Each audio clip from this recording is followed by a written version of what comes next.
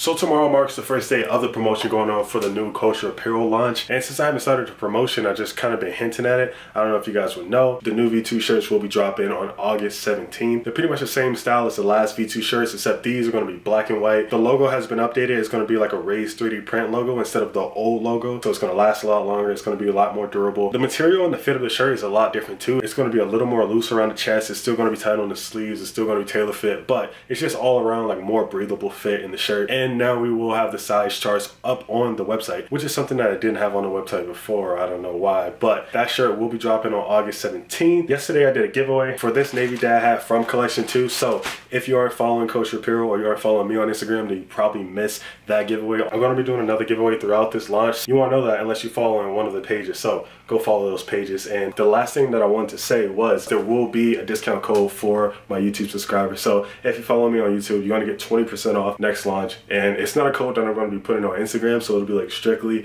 for the people that support me on YouTube. I did this last launch and a lot of people took advantage of using that code. It's pretty much a code to show my appreciation for everybody who's been supporting the YouTube channel this far. I actually think the plan right now is to go meet out with Patrick and shoot a little bit for Kosher, and then later on I'm actually going to head to the gym and go over the main topic of this video, which is the program that Jeff wrote me. Although it's like a personalized program for myself, it is going to be interesting to go over it with you guys on how he structured the program and how it's a lot different than the way that I've been working out.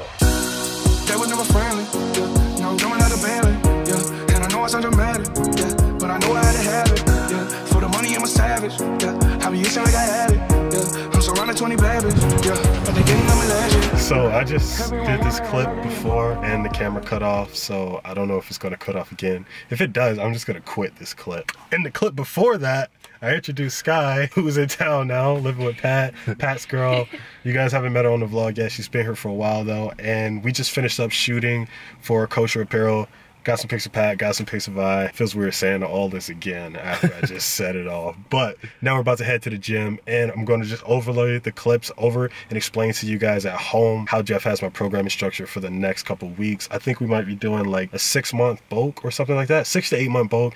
And then I'll be doing my cut. I don't know how I'm going to do my cut. Maybe it'll be with this guy.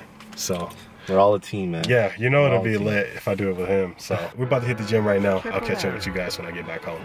All right, so before I run you guys through this workout, I'm actually gonna give you some context on what this program is actually structured like, or kind of like just a general idea of this program. It is going to be an 8-week physique program, and it's gonna actually be a 6-day split instead of a 7-day split. Day 1 is gonna be an upper strength day. Day 2 is gonna be a lower hybrid day. Day 3 is gonna be a rest day. It's supposed to do either abs or cardio, but I mean, that sounds terrible. Day 4 is gonna be a back and shoulders day, hypertrophy. Day 5, chest and arms, hypertrophy and deadlift squat assistance on that day. Day 6 is actually going to be a rest day, and then after that I'm going to repeat the cycle. So like I said, 8-week program tailored towards like building a wider physique. Obviously this is kind of geared towards me like competing, so it's going to be exercises that are going to help me build broader shoulders, a wider back. The workout that I'm about to take you guys through is actually going to be day 5 of the split, which is going to be the chest and arm hypertrophy plus deadlift or squat assistant. On the start of day 5, it's either going to be squats or deadlift, so it's going to alternate each week with actually a leg press in the middle, which is supposed to be like a deload day for me. But anyways, today I was doing squats with 75% of a 1 rep max for speed, and actually this didn't feel too hard. I was actually kind of worried about how fast I was going up, because like I have never done a program where it was speed or heavy or just like technique training. I usually just train everything like 4x6, 4x8, kind of like the more bro style workout. So when I start seeing things like percentages and speed, I kind of started to worry, like, am I getting all my maximum potential? Like, how fast am I going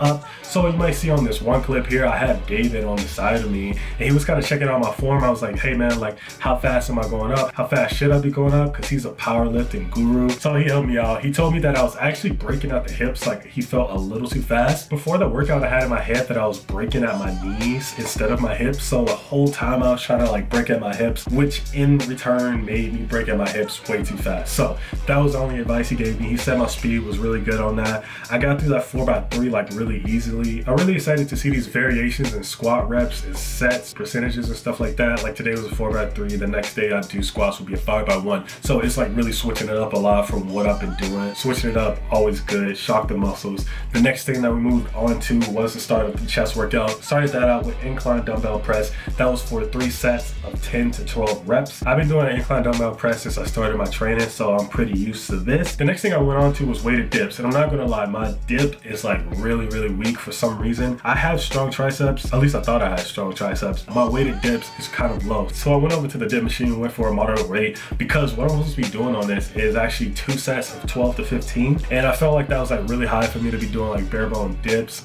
considering, like I said, my dips are like really weak. I was actually only supposed to do 2 sets. I ended up doing 3 sets just to make sure I was giving like my full effort, or just feeling guilty about doing it on the machine instead of like a bare bone dip. But by the end of it, my chest and my triceps were pretty taxed, so I feel like I got my full effort on that. Next thing I went on to was a pec deck, and this is actually going to be like a super interesting variation in the program that I usually wouldn't do myself. It's going to be a 3 by 15 to 20 reps, so it's a lot higher rep than I would usually do. And to end it off on the last set, I'm actually going to do a close grip push-up to failure. When I got to those top failure reps in the push-up set, it got pretty hard, but I think I did 10 or 15 reps on that before I actually went to failure. So I don't really know, I say that's pretty solid. The next thing on the list was supposed to be a weighted stretch dumbbell press. Not gonna lie, I actually jacked this exercise up completely. It says to do a 60-second hold and increase the dumbbells by 5 pounds each week, or add 5 seconds to the time. I actually ended up just doing the sets and reps from the pec deck on this because I didn't fully read it. I was in the gym, I was pumped up. I had a bunch of pre-workout in me. I don't know, I wasn't reading. I messed that up. It's the first time I'm doing something really structured where I have to kind of like read through it. So this week I'll make sure I'm reading through it and hitting that how it's supposed to be done. That was actually supposed to be the last chest exercise, but I went ahead and did some close grip barbell work. I felt like since it was my first day doing this day 5 workout that I just had a little more in me to give. So I went ahead and did that extra exercise, and I don't feel like that's gonna hurt at all. And this end of day 5, we did simple arm exercises, a curl variation, some skull crushers, and some cable press downs. I feel like I've been a guy who's always trained arms pretty heavily and well-rounded, so these are nothing new to my vlogs that you guys haven't already seen. And that's gonna conclude day 5. I'm gonna make a series of these videos going through day 1 to 6, obviously not the rest day. Maybe I will go on the rest day, I'll just do a vlog for that day. Go through all of these, so if you want, you can watch the videos, get the full program, do the program for yourself, and just follow along with the progression. I'm gonna end the video right here. Before I go, remind you guys, August 17th, Kosher Apparel launch is gonna drop. If you're not following me or you're not following Kosher Apparel, then you're probably gonna miss the release date.